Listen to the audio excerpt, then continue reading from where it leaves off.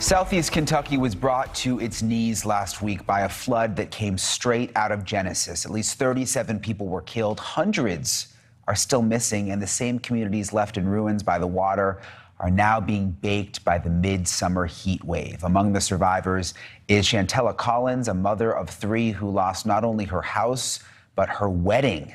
She was set to get married last Saturday and lost it all in this terrible, terrible flood. And Chantella joins us now. Thank you so much for being with us tonight. I'm so sorry for what you and all your neighbors are going through. How are you tonight? Where are you able to stay? Well, I actually got really lucky and got a little two-bedroom apartment. It's kind of on a hill. My kids were really scared about being near water. And I mean, I can't blame them after this. So we have a two-bedroom apartment that we're going to stay in just until we can get everything figured out. I'm so glad to hear that. That's great news that you have a safe place to stay. Do you know people who are still missing? Because I can't believe that it's still hundreds missing even at this point.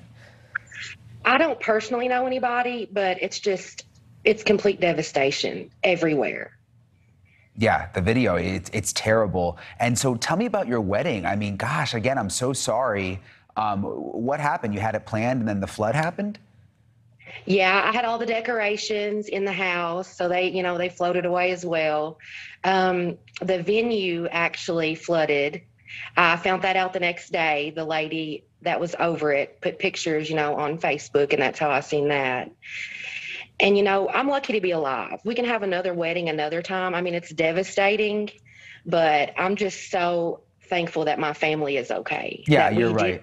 That's a really good way of looking at it. Are you going to just kind of reschedule for a later date? Yeah, we're not really sure yet, but we have talked about it some. So it'll happen. I guess it just wasn't meant for last week. So we've been, you have such a good attitude, by the way, Chantella. We've been reporting not only on the flood, but also the heat. I mean, how hot is it? Has it just been terrible? Well, it rained some earlier and it made it really humid.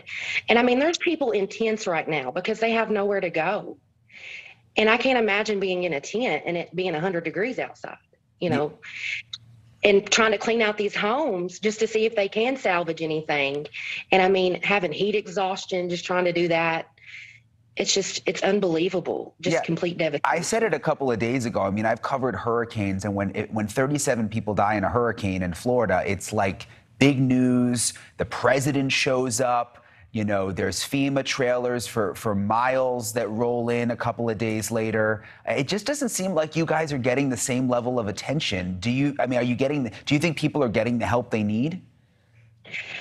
I mean, honestly, I think the government could probably do more. I mean, FEMA is here and they are bringing in, the little campers and trailers for people to stay in, but it's just, we don't know what they're going to do, how they are going to help.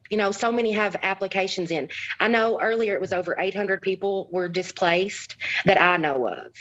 And I mean, they're in tents right now. So I just honestly think the government could do a little more. I mean, I'm thankful that FEMA is here. The Red Cross is here. But people have nowhere to go. How long does it take the applications to go through? How did you find that apartment so quickly? A lady I work with, her brother actually owns them, and I guess someone was supposed to get it, and she never called him back.